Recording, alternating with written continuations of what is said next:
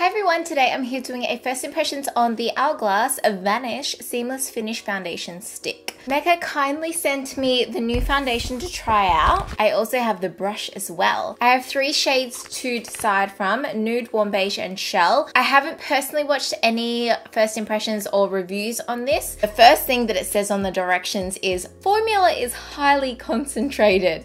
Only a small amount is needed. Lightly dot foundation on the forehead, cheeks, and chin and blend with the brush. It just claims to be seamless and you can get a lot of coverage with it. Warm beige, that is too dark for me. Nude might be an okay shade actually. Or maybe I might be shell. This is the brush here, so it's pretty much the same size as the foundation. So I love the look of the brush. It looks gorgeous and sleek, and I love the color of the bristles as well. The foundation packaging is quite unique for a stick. Like, I mean, how unique can you get for a stick? But it is a triangle shape and it's so sleek and smooth and just luxe. And when you open it up, the stick is actually, of course, it's in triangular form. So I'm going to go in with the color Shell today. I am going to prime half my face with the Hourglass Mineral Veil Primer. I think it's nearly running out.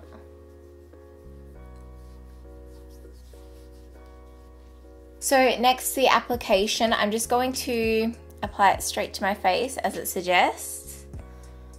What does it say? Cheeks. That's a small amount, all right? Now I do like a high coverage foundation. So that was not enough.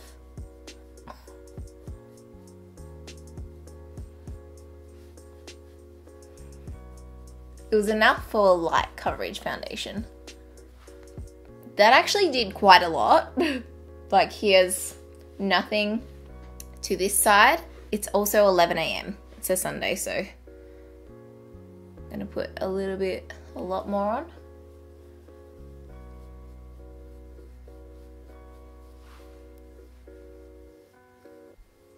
It's super easy to blend out. Blends out really nice and flawlessly. I have to say, I'm quite impressed. I have got fake tan on today and it is going to develop. I'm just wondering if this color is a little bit too light for me. I might use a little bit of the nude. So that's like 3 kind of layers of it.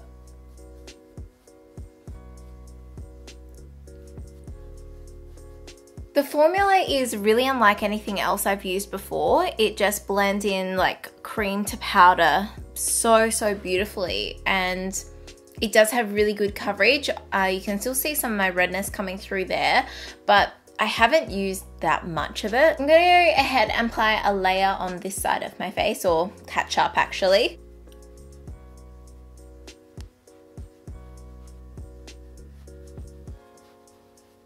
I have to say, the application, it is so easy. I think I would recommend like buffing it in kind of and then just stippling at the end.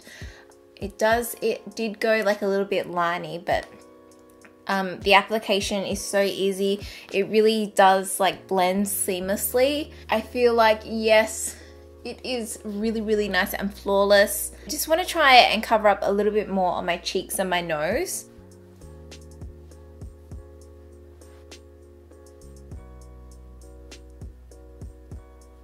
Like, it doesn't take much effort at all to blend it out. It seems to have covered up my pimpy really well there. With that last coat, it's covered up my redness on my nose and my cheeks really well. So this is what it looks like close up on the skin. I feel like it doesn't look cakey. Obviously, the places where I've put a little bit less, it looks more natural than where I really packed it on the cheeks. Ooh. That just messed that up. I feel like the prime side is a lot smoother than the non-prime side. It hasn't gone funny or anything over the pimple, which is a good sign. Some foundations just don't sit well over pimples, and considering this side isn't primed as well, that's something else to take note. very impressed. I've still got like a bit of scarring here that you can see, but yeah, overall I'm quite impressed with how it looks close up. It doesn't, I don't feel like it looks cakey. It looks quite natural. It does look seamless. I'm gonna definitely give it that. Okay, so I am going to go ahead and finish off the rest of my makeup and then come back and show you what I think of it all done. It is now 10 past 11. Okay, so I finished my makeup. It's now 20 past 12, 12:19. I really like how it looks. Like, it looks seamless, looks flawless, everything like that. So this is the foundation up close so you can see. I feel like it's gone a bit cakey around my face. I mean, like above my lip. Looks a little bit powdery over my nose. Looks like it's settled into my lines underneath my nose. It looks seamless. It looks flawless. It has, yeah, as I said, creased a little bit in my nose there, and I think someone said that it went in their laugh lines, so I will see how that's gonna go today. I have a lot of videos to film, so it needs to hold up really nicely. I think that the side with the primer looks a little bit more flawless than the side without the primer at this point. Really happy with it so far.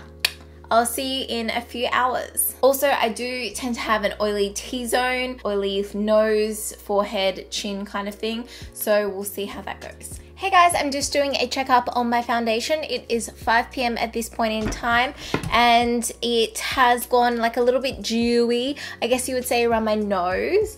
But apart from that, it still looks really, really good. So I've had it on for 5 hours at this point in time. Bit cakey around my mouth, above my lip. You can tell like it's sunk into my pores, just around my nose kind of thing. It's just more obvious in that location. I think the oil's come out and it kind of has fixed that line that was coming around my nose, because it's not that evident. It hasn't gone into my laugh lines. So far it hasn't transferred, but I haven't done anything. I haven't changed clothes or, you know, lent on my face or anything. So we're gonna go out at this point in time. This eyelash is coming off, I know, because it was digging into me, so I had to peel it off a little bit, and I had to take off that eyeliner because it was just hurting my eyes. But yeah, we're gonna go out for a little bit now, so I'll come back and check in with you perhaps at like 9 o'clock or something, just before I go to bed, to let you know how it has lasted. So far so good. I do like the dewy look that it's giving me, but I'm just concerned that it's just going to look oily in an hour or so, just a bit too shiny kind of thing. That's the thing, like with me and dewy foundation. I filmed a video where I had really dewy skin, but I just didn't like how it looked on me because of my lines, and it just makes me look,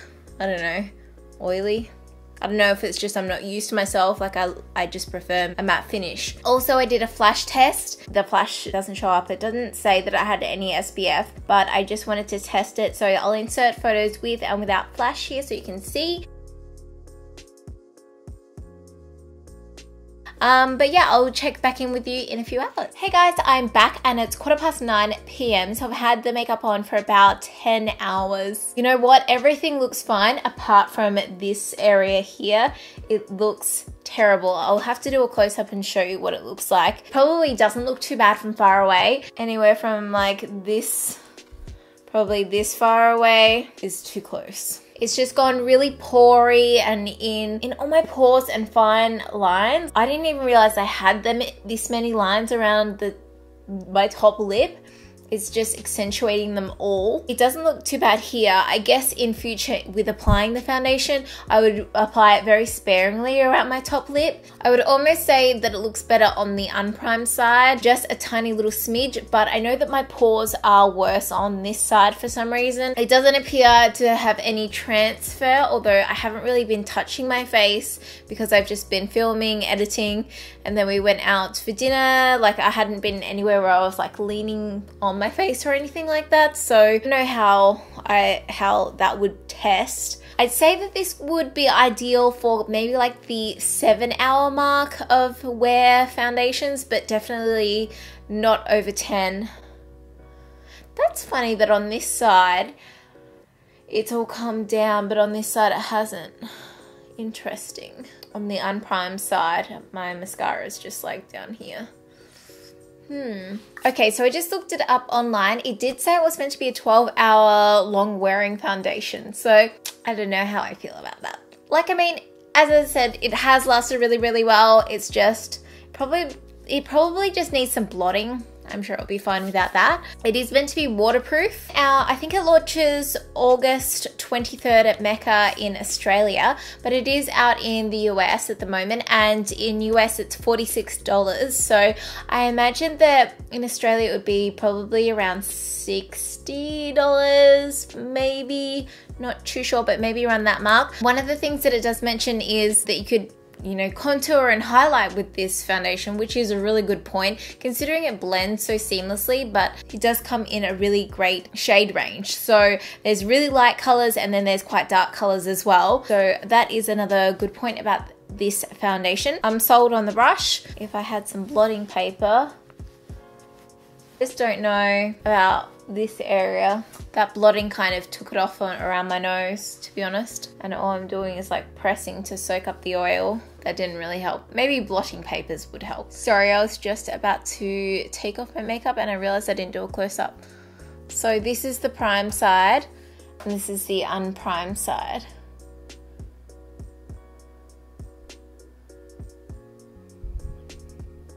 That's it from me. Thanks so much for watching. I hope you have a great day and I'll see you in my next video. Bye!